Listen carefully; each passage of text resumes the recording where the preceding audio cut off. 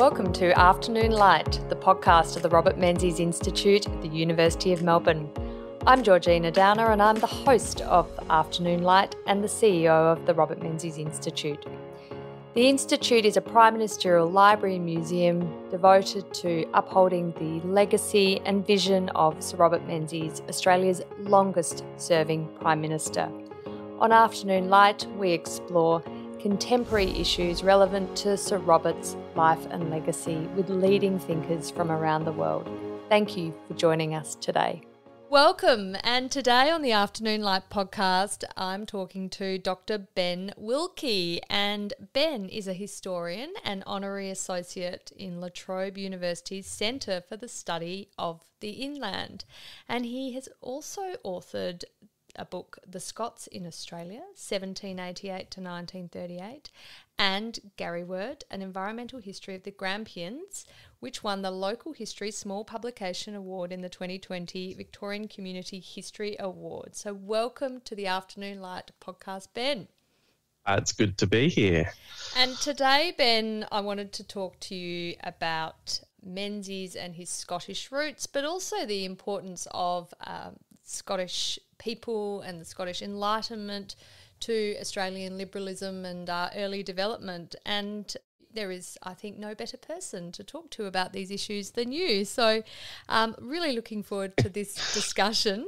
I guess picking up, of course, on your book, The Scots in Australia, it would be good to just get a general overview about what is the influence and role of the Scottish migrants in Australia who came out, well, as you say in your book, from 1788. They were first of the European settlers amongst the English and the Irish, no doubt. Yeah, so the Scots began coming to Australia not predominantly as convicts, but mostly as colonial authorities and pastoralists and administrators and that sort of thing. So out of, 150,000 odd convicts, only about 8,000 were Scots. So most of the Scots coming to Australia were sort of people who chose to come here and had the means to come here as well. So they tended to be fairly well educated, middle-class types of people who were looking for opportunities in Australia, basically. And this becomes kind of a theme when it comes to Scottish migration, is that it often is about seeking those opportunities abroad. And for the Scots, Australia represented, a whole lot of opportunity in terms of being able to use their education to access those administrative or those positions of authority, those professions, but also to be able to use their family's wealth to buy property, to buy land, become pastoralists, and have influence in that way. So the Scots are very much overrepresented in those colonial elites. Yeah, that's fascinating and gives a good picture of where they fit in the demographic profile of our early settlers in Australia. They tended to be people who were of the middle class. They were aspirational, they were hardworking, and who better to show a shining example of that than James and Kate Menzies, the parents of Sir Robert Menzies, Australia's longest serving Prime Minister. They were hardworking people, resident in I think originally in Ballarat, where you are based these days. But of course, Robert Menzies was born while James and Kate Menzies were in Jeparat in northwestern Victoria, a very, very small country town. They didn't have much money, but they had that incredible commitment to their kids' education, didn't they? That's quite prevalent throughout Scottish migrants in Australia, is that real sense that education was an important way of ensuring that their kids could give back to society. Yeah, education was hugely important for Scottish migrants. And in Scotland, the background to this is interesting because Scotland, under the Act of Union in 1707, it basically loses its parliament. But what it retains is its church, the Church of Scotland, which is a Presbyterian church. It retains its laws, its legal system. So Scots law is still a distinct area of law, and it retains its educational institutions. So those sort of three things, law, the church and education or schools, are kind of become Scotland's, I guess, national institutions. And so there's this huge emphasis on education, not only because of that, but also because it ties in with, I guess, this broadly sort of Presbyterian cultural idea of self-help and being in a position to get yourself ahead and doing what is needed for people to basically be able to contribute to society. So to provide the means to do that. And from the 17th century right through to Robert Menzies, education is basically seen as the primary means of enabling people to be able to be in the best position to contribute to progress and improve themselves.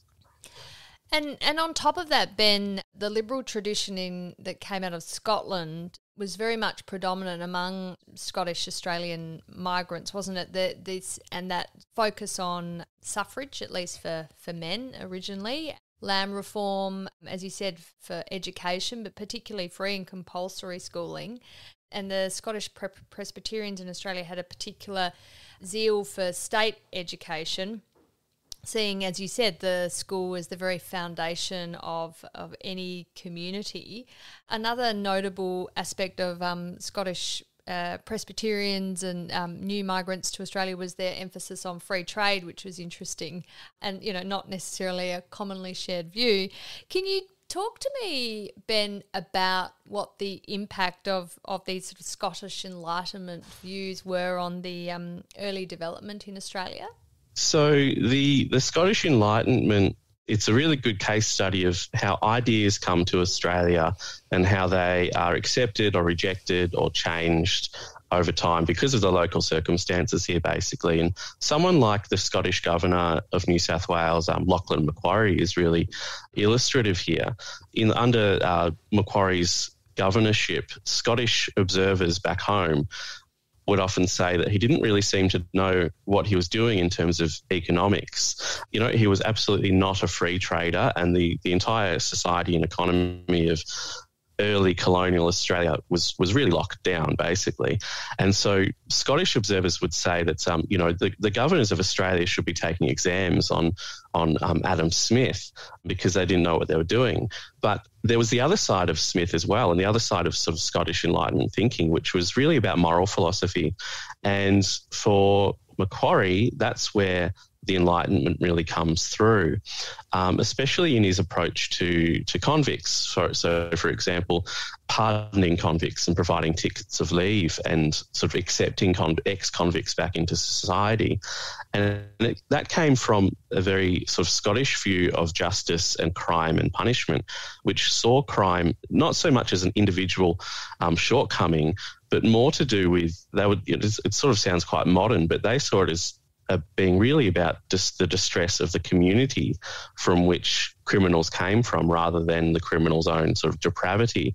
That's a very interesting perspective. And so the idea is that the criminal was not, or someone who committed a crime was not criminal because of their nature, but because of the nurture of that they experienced. The sort of community had driven them to criminality rather than something inherently wrong in the individual. Yeah, essentially that was the idea. And I guess these Scottish thinkers around punishment and justice and so on were experiencing the Scottish cities, which were growing, and there was a lot of distress in those cities due to economic changes, overpopulation, crowding, things like that. So there were skyrocketing rates of crime.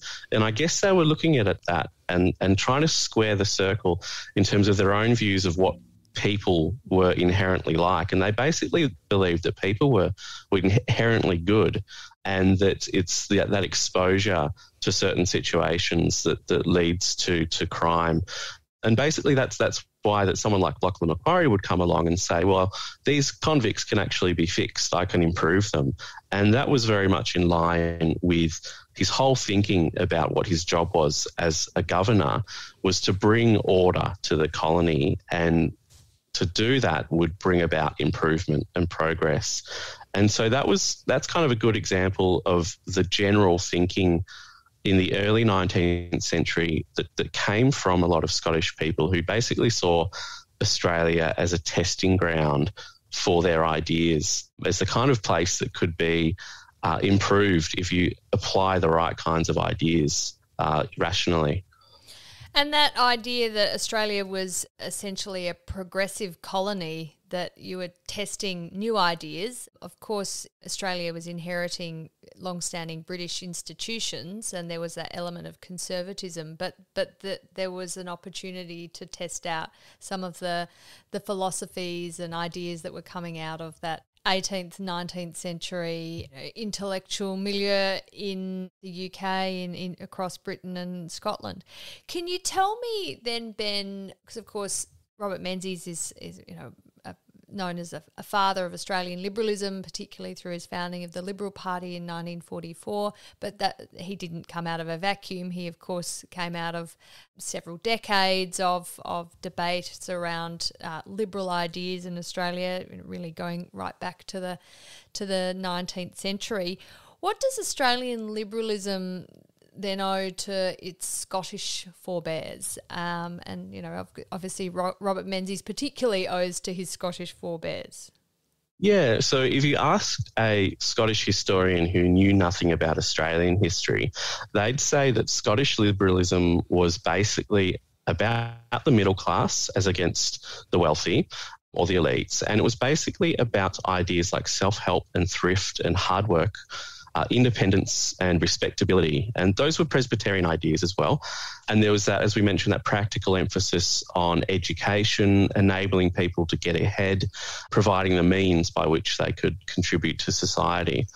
And those ideas, I guess, for anyone who's listened to this podcast or knows a bit about Menzies or the history of Australian liberalism will sound quite familiar. One aspect of the Scottish tradition that didn't quite take root in Australia in the 19th century in the way it did in Scotland is free trade. And of course, there were huge debates in the middle of the 19th century and onwards about protectionism versus free trade. So there were Australian free trade liberals, and they were basically in the business of restating Adam Smith. So, some of the earliest works of, Australian authored political economy really do just reiterate what Smith and others said about free trade. And a lot of the free trade in Australia were Scottish. So the big one being the New South Wales Premier and the later Prime Minister, George Reid. And then on the other side, of course, you have the protectionists. And funnily enough, one of the leading advocates of the protectionist viewpoint or movement in Australia was David Syme, who was the leader of the Age newspaper, and he was also Scottish. So these debates were full of Scots, partly because they were prominent in the positions that would enable them to sort of speak up on these issues. But the long story short, obviously, is that the free trade position was not so successful in a place like Victoria. It was a bit more successful in New South Wales. And of course, when it came time for Federation and the Commonwealth, you had that fusion embodied in people like Alfred Deakin of liberalism and protectionism, which became that kind of Australian expression.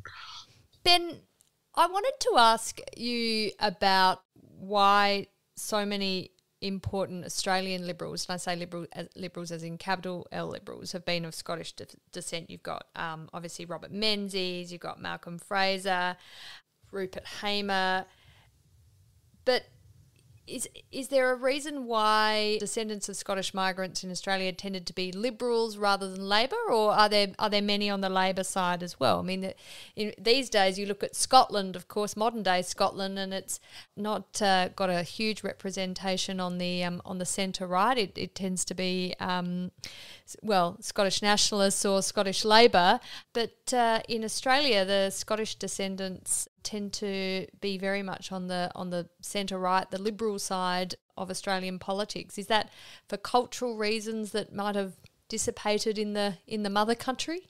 Yeah, so this is an interesting sort of development over the 19th and 20th centuries. Because you have a dominance of liberalism in the 19th century in Scotland, Scottish migrants to Australia from that time tend to also gravitate towards that side of politics. Scots, in a sense, in some ways shaped the Australian liberal movement. but they also had an affinity with some of those ideas I've already mentioned. So that first generation, or the 19th century generation of migrants, does tend to gravitate towards the centre right. But then at the end of the 19th century, Scotland becomes basically the vanguard of British Labour politics and British socialism as well. So what you then get is a younger generation of Scots coming through into the 20th century who are much more prominent in the Labour side of things. So even in the 19th century, you do have Scottish representation among Australian trade unionists. The first unionist in a colonial legislature was a Scot. You have Andrew Fisher, the first Labor Prime Minister. He was Scottish and had grown up as basically a radical unionist in Scotland. So you get this shift between generations. And then tracing it after that obviously becomes a bit difficult as sort of, the generations move on and people find their own way. But certainly, historically speaking, you do have Scottish migrants basically representing what was happening at home and those shifts that were happening at home as well. Yeah, it's fascinating to see how the politics can evolve outside of the domestic context as our Scottish migrants here in Australia evolve their own philosophies localised to Australian conditions, and things change in Scotland, particularly, of course, these days with the nationalist movement, the independence movement. The politics becomes so very different, and we're almost sort of stuck in a point in time in Scottish ideas in Australia that has moved on where it originated. I wanted to talk now about Robert Menzies and his connection to Scotland, to his Scottish roots. His parents were children of the Scottish migrants. But Robert Menzies, as Prime Minister, he received 2 significant awards for his contribution to the United Kingdom. One was as Lord Warden of the Cinque Ports. On his retirement, the Queen awarded him that position, which was one that had been held by Winston Churchill previously, and upon Robert Menzies' death, the Queen Mother became the Lord Warden of the Cinque Ports, so obviously given to someone who had a significant connection to the monarch, but also to protecting the safety of the United Kingdom. But Menzies also was awarded the Order of the Thistle, wasn't he? The most ancient and most noble Order of the Thistle. Apologies. Well, tell me about the Order of the Thistle. Please do, and why it was significant and what it told us about the importance of Menzies to Scotland and vice versa. So the Order of the Thistle is a Scottish order of chivalry that was basically developed in the 17th century under King James. And it's one of the oldest orders. And I guess what it says about, what it hints at about Menzies is that there is some really important Scottish connection here. So the reasons for him being awarded that, I'm not fully up to date on, but basically for me, the award of that, the Order of the Thistle, it really symbolises, especially alongside his other awards, kind of symbolises the kinds of allegiances that Menzies had and the diversity of those allegiances. And what I'm interested in, obviously, is the Scottish connection. Of course. And, he obviously was receiving a great honour when he received the Order of the Thistle, and I understand was the only Australian ever appointed to the order, and the second of only 2 Australian Prime Ministers to be knighted during their term of office. So, quite a considerable achievement.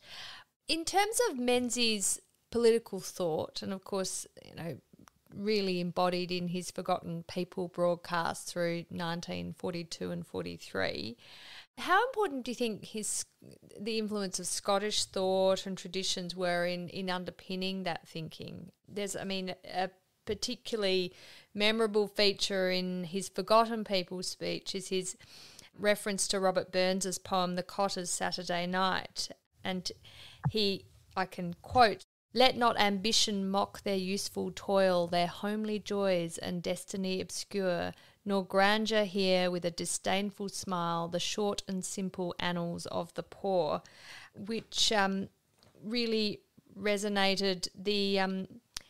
I think as Free Trade Liberal Prime Minister of Australia, George Reid, once described, was that beautiful picture of the domestic virtues and religion, and a real sort of idealised image of Scotland's rural poor. But of course, for Menzies, this was about the virtues of the middle class, wasn't it, Ben? Yes, that line from Robert Burns and the poem it's taken from, the Cotter's Saturday Night, it really speaks to those core, I guess, moral ideas from the Scottish liberal tradition around personal ambition and quiet achievement and the desire to be active and responsible citizens, which is all grounded in the home, which is also a theme that comes out through The Forgotten People. But I just want to go back a little bit in terms of Menzies' Scottish connection more generally. It's often said that it was, been often remarked that, Menzies loved Britain or that he loved England. And something that's worth distinguishing here is that he also felt in himself that he was Scottish or was a descendant of Scots. He described himself as a Scottish Chauvinist, and he often refers to his Scottish background. So as we know, his grandfather was a Scottish farmer. They migrated to Australia. His father for a time was a Presbyterian elder, later became a Methodist preacher. If you look at Menzies' personal library, you see that he's got an interest in all things Scotland, in Scottish politics and history and culture, including the complete works of Robert Burns. You look at his sort of civic activities. He's president of a club called the Melbourne Scots, which is a fairly prominent club, gentlemen's club basically in Melbourne, also associated with people like Malcolm Fraser, Weary Dunlop, Billy Snedden, Rupert Hamer. He's the president of the Royal Caledonian Society, which is also associated with people of power and influence that are of Scottish descent as well. So these are sort of really important organisations and activities that Menzies is involved with.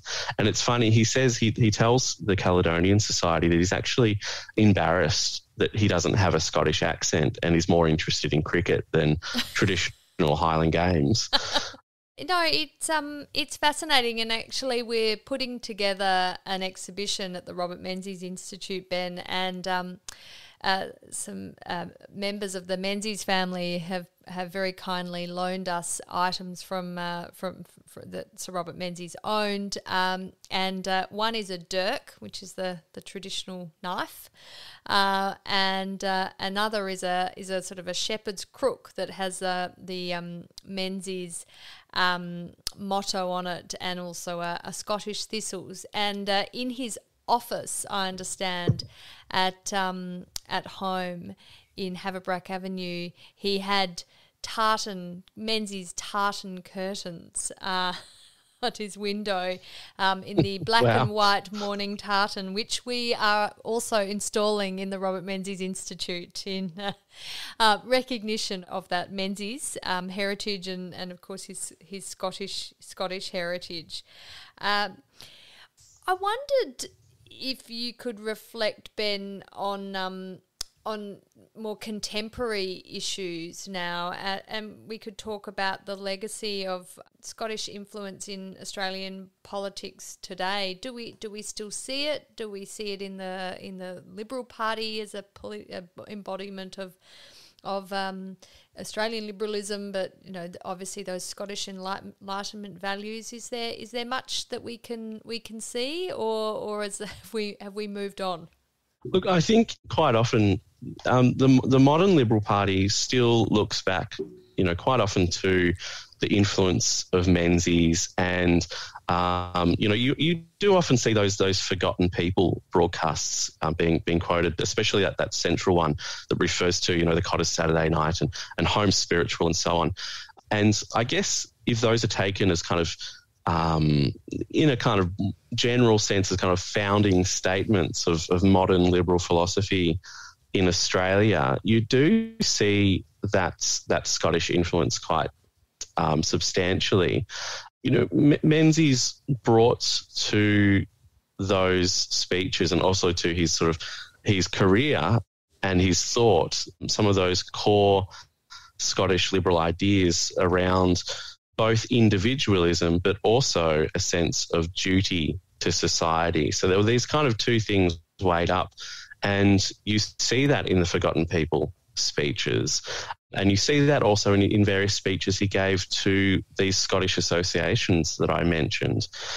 So and those sorts of things are sort of coupled with this emphasis on education, the importance of saving for the future, this line about dependence on God and independence of man, the duty to society and those in need being balanced with individual aspiration. And those sorts of ideas, I don't want to be too sort of prescriptive in saying that, Robert Menzies was this political philosopher and he had all these ideas worked out, but they very much echo those core 19th century Scottish ideas. And it's interesting with his interest in Robert Burns, the poetry of Robert Burns. Burns was in turn an avid reader of Adam Smith's moral philosophy, not necessarily the Wealth of Nations, but the theory of moral sentiments, which is where this idea that society, the moral sense of people in a society very much comes from a sense of altruism and communitarianism, which is, again, balanced by individual aspiration. And I think it's quite arguable that those ideas come from Smith, from the Scottish Enlightenment, through people like Robert Burns, who is immensely popular. Someone like Menzies is growing up in a basically Scottish household. He's reading Burns. He's reading Scottish history, which is also written with an eye on these ideas. And they're coming through in his career as a politician. And in turn, sort of tracing it, continuing to trace it, they become massively influential in the modern Liberal Party. And what I find interesting is that sense too, and it came from I think Menzies' Scottish upbringing and reading of Scottish ideas, that Menzies had a real focus on doing things not just for the here and now, not just to enjoy the fruits of your labour today, but actually doing things with a sense of responsibility for what will happen in the future. I think he wrote about the importance of continuity, of the Scottish value of continuity. No great good is done by those who say, "Let us eat, drink and be merry, for tomorrow we die." But the man who feels pride in the past and a sense of responsibility for the future, which is, and I've spoken about this on Afternoon Light before, he really eschewed utilitarianism, didn't he? He was very much about, as you said, about duty, a responsibility, not just to your neighbour today, but to your children and to a future Australian society, and that obviously policy making and governing needed to be done with thought to building a nation, how the nation can develop into the future, and how to create greater opportunities for individuals in society who inhabit a cohesive, close-knit community. Yeah, absolutely. I mean, it's that kind of dual emphasis on society and community and the past and the future and the development and stability of society, attached to what he described as a spirit of independence. So I guess that some might look at that and say, well, that kind of embodies this broad church idea of conservatism and liberalism, and maybe it does. But certainly those two ideas are there, and both of them sort of balance each other out. That sort of sturdy independence with that eye to the future and the stability of society. Yeah, and reflecting on our discussion today, I feel like Australian society is rather than being a particularly English society, as in a society that is inherited so many institutions out of England, and of course it has. But there's so much about Australian society that resonates with Scottish ideas, that we're sort of fundamentally built on Scottish ideas, with, of course, the input of the Westminster system and Magna Carta, all those ideas coming from Britain. But I don't think it's well recognised how important Scottish ideas were to the founding of the sort of what it means to be Australian, that sense of egalitarianism, that sense of independence of spirit, of the importance of looking after your fellow man and woman. They are Scottish ideas, but they are also the sort of Australian way of life, aren't they? Yeah, I mean, it's very very much in line with Scottish thinking, going back to the Enlightenment.